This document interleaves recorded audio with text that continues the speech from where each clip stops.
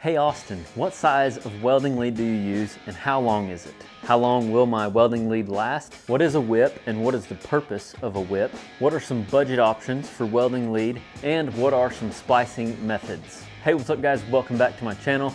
My name is Austin Ross. I've been a welder for 15 years. Here on this channel I share tips and tricks for welders. If these are videos that you're interested in, make sure and subscribe and ring that bell to get notified when I post a new video every Friday.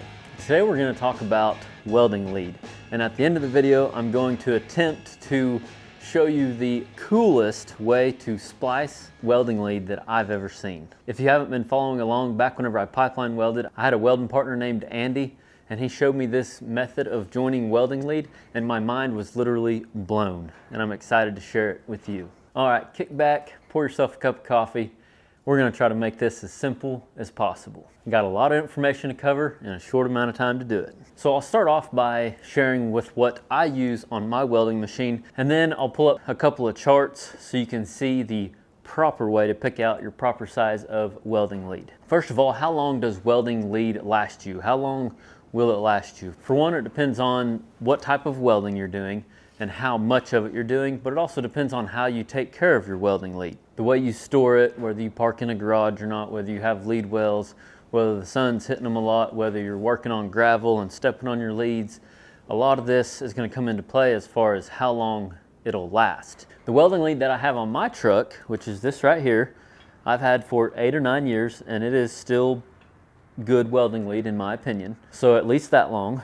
That's what I can say from experience. I've heard stories of welding lead lasting generations, we'll say, so a good 20, 30, 40, 50 years if it's well taken care of, or by then it might be spliced and frayed and maybe not up to par for some oil field jobs, or jobs where your stuff's got to be up to par, but it still welds. So technically it can last a real long time. I've only been welding for 15 years and I've bought several sets of leads over the years for different welding machines, 2 or 3 different sets for this welding machine, but this is probably the longest I've had a set of leads, close to 9 years, so just to give you an idea of time frame. But like I said, it just depends on how well you take care of them and what you're doing a lot of. If you're doing a lot of welding on heavy material and you're doing a lot of it, it may not last near as long. Also, what comes into play is the proper size of welding lead depending on what you're welding on. If you're welding on heavy material with too small of lead and you do that a lot, you're going to burn up your lead a lot faster, therefore it won't last you as long. So what size of welding lead do I use? I use a 1/0. I'll throw up a chart here on the screen so you can see the different sizes of welding lead from smallest to largest. Mine is a 1/0 and it is an ultraflex. Ultraflex just means that it's going to be more flexible, especially during the wintertime whenever your lead kind of gets stiff. Ultraflex, true ultraflex, is supposed to be, roll up a lot better during cold weather. This stuff I've had, like I said, for about 9 years, so it's actually stiffer than like a good newer ultraflex. But it's a 1/0, and what I've done over the years is I buy a 250-foot spool and I cut it in half. 125 foot on my ground and 125 foot on my stinger. That's what I've done over the years, just because that's the cheapest way to do it, is by buying a full spool. They do make different spool lengths that you can buy. I think they make a 500. You might even be able to buy a 200-foot spool, but that's most generally what I use. Little did I know, up until doing research for this video right here, 1/0 is actually a little bit too small for 250 foot of welding lead. So real quick, I want to go over the proper way to pick out your proper size of welding lead, the diameter versus how long of welding lead that you want or need to have for whatever welding application you're doing. So there's 3 different things to consider whenever you're picking out welding lead. One is total length of welding circuit. That just essentially means your total amount of welding lead. So in my case, 250 foot is my total circuit. Number 2 is rated output of whatever welding machine that you have. And then number 3 is duty cycle of welding machine. So to keep this simple, I'm going to throw up a couple of pictures and charts here. That way you can see how I found out that my 1/0 lead was slightly too small for the length of welding circuit that I have going on. So here's some information about the machine that I have. It's an SAE 300. It's a 300 amp machine with the 60% duty cycle. And then I want 250 foot of lead. So if you go by this chart here and you align these numbers, it actually calls for a 2-aught. Now if I would jump down to 200 foot of welding lead, my 1-aught would be just fine. So hopefully that helps you. Whatever machine you have, look up your specs on it and utilize this chart to try to give you an idea of what size of welding lead you need for your welding machine and what you're going to be welding. So in layman's terms, the longer that your welding lead is that you need, the bigger in diameter that it needs to be. That's a good rule of thumb. You can try to be tight like I have over the years, and I just know from experience that that doesn't always work out. It depends on what it is. If you're welding on like barns and stuff, you can get away with like this, I think this is like a number 2, so you can see the difference here. This is a number 2 welding lead, and you can get away with like 100 foot of it because you're only making a 1 or 2 inch weld here and there, and you're only welding with 1/8 welding rod. So certain applications you can get away with smaller welding lead, but whenever it comes to welding on heavier stuff and you're doing that all day, like equipment repair, heavy wall pipe, just anything like really heavy, you know, 1/2 inch or 3/8 inch plate on up to 2 inch, you know, bevels. Like if you're doing some hardcore welding all day, then I really recommend getting the proper size of welding lead. That way it lasts you forever. This ultraflex nowadays for like a 1/aught, I believe is around $5 a foot. So do the math. It's really expensive, so you want to get the proper lead for the proper application. All right, real quick, let's talk about a couple of budget options when shopping for welding lead. So number 1, I recommend shopping for regular welding lead versus ultraflex. Ultraflex, like I mentioned earlier, is around $5 a foot right now at the time of this video being published, and for 1/aught roughly here in my area. And I don't know what the regular is, but it's cheaper, should be anyway, should be cheaper. If it's not cheaper, definitely go with the ultraflex because ultraflex is nice. But anyway, regular versus ultraflex is a good way to go. Also, shopping for used welding lead. Craigslist, eBay, Facebook Marketplace. This can be a good option for coming across the right size of welding lead for whatever it is that you need, you know, for the proper length that you need. And the obvious, which is to buy less welding lead or smaller diameter welding lead, but that just means you're limited on your length. But depending on what you need it for, that might be an option for you. All right, next, what is a whip and what's the purpose of a whip? So a whip is just a smaller size of welding lead. 15 to 25 foot is what I usually make my whips. The purpose of it is for comfort. One of the main things with welding is getting comfortable. That's how you make a quality weld. That's how you minimize your mistakes on welding, is getting comfortable. And one way to get comfortable is by utilizing a whip. Usually I would use ultraflex, but it looks like I have regular lead on this set of leads. All right, last but not least, let's talk about splicing methods. So this here is a quick connect. This is a good, very practical way to connect welding leads, and it allows you to add welding lead in case you get in a situation where you need more welding lead. This allows you to add, which is why I've actually got this set up right now, because of working in backyards or whatever, you know, the type of welding that I'm doing now, like a very general, practical, mobile welding setup like I've got going on now, or residential. That's why I have this set up.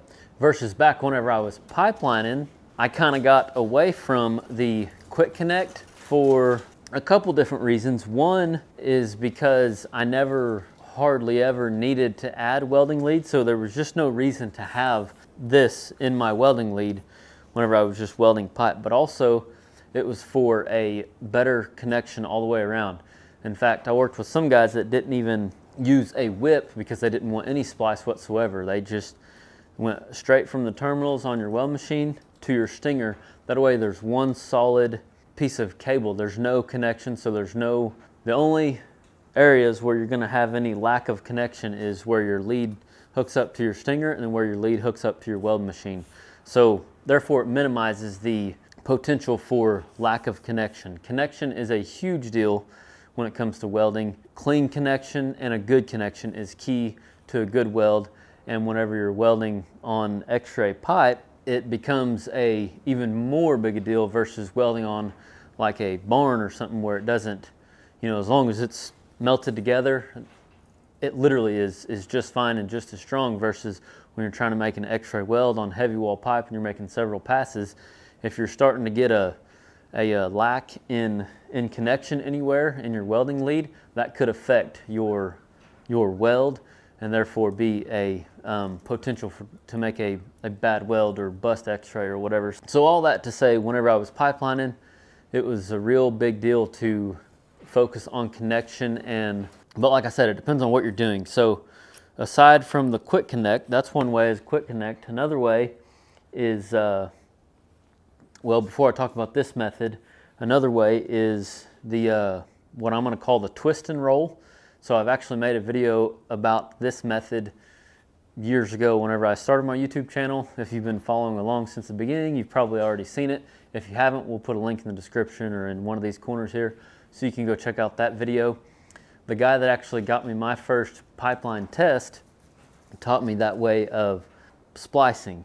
And almost lastly, besides the really cool way that I'm going to show you here shortly, is this copper sleeve. They make these copper sleeves that you literally just cut back each side of your lead. You poke the side of your lead in here and the other side in here, and then you hammer it down flat, or you crimp it just like you would a lug on the end that goes on your weld machine. And then of course putting heat shrink over that to keep this from arcing on anything, because if you don't put heat shrink over this, this will arc on the material if you're not careful. So got a copper sleeve, quick connect, and then the twist and roll. All right, lastly, the coolest way that I've ever seen to join welding lead is to simply weld them together. Simple. All right, so what I've done here is I've cut my quick connect out, and instead of using the quick connect, I'm gonna weld these two together here. As you can see here, I've got my ground and my stinger connected, but my whip is not connected to my welding lead. So I've trimmed back just a little bit of the insulation on each end, and then I'm going to take my knife and kind of rough these ends up a little bit. That way they have a chance to weld to one another. And I've got my machine turned all the way up on both knobs, and I've got it on high idle. All right, so the idea is to push these two together. They're gonna weld each other together, they're supposed to, and then I'm gonna pull my stinger off my ground. This might take a couple tries.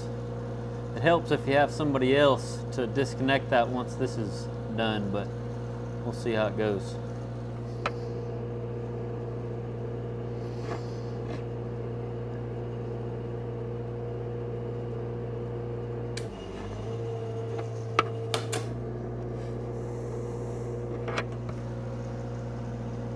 Dag-nabbit. Dag-nabbit.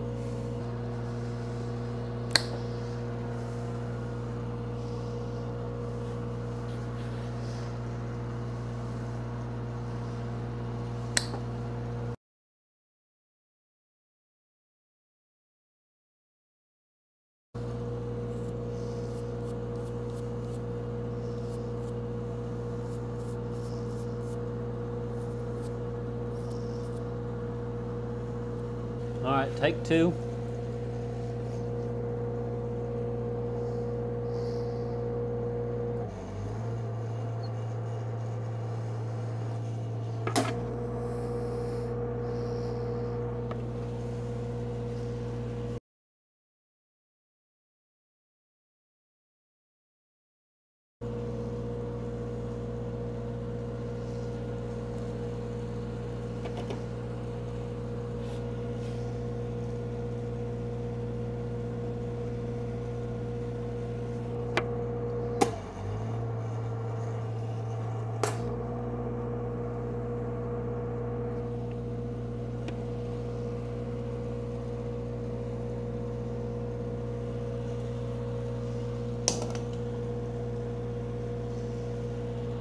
Ta-da!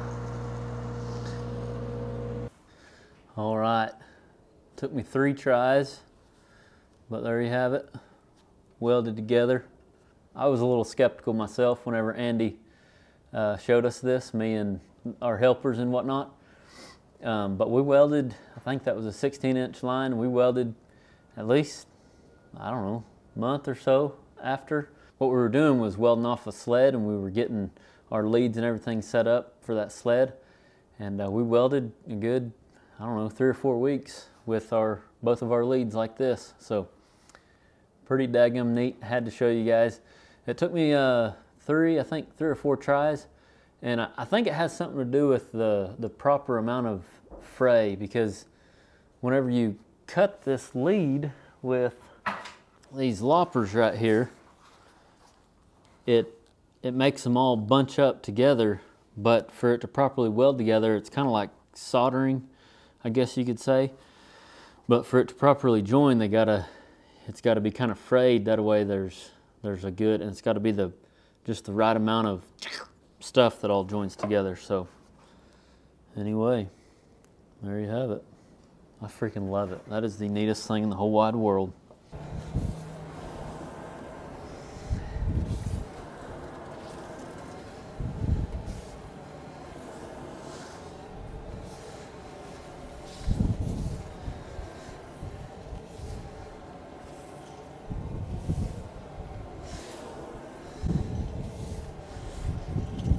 There you have it. There's my 2 cents on welding lead. I hope it was helpful. If it was, check out my website, arosswelding.com, for more helpful information, as well as the shop where we carry some tools list, etc. Thanks for being here, and remember, learn something every day.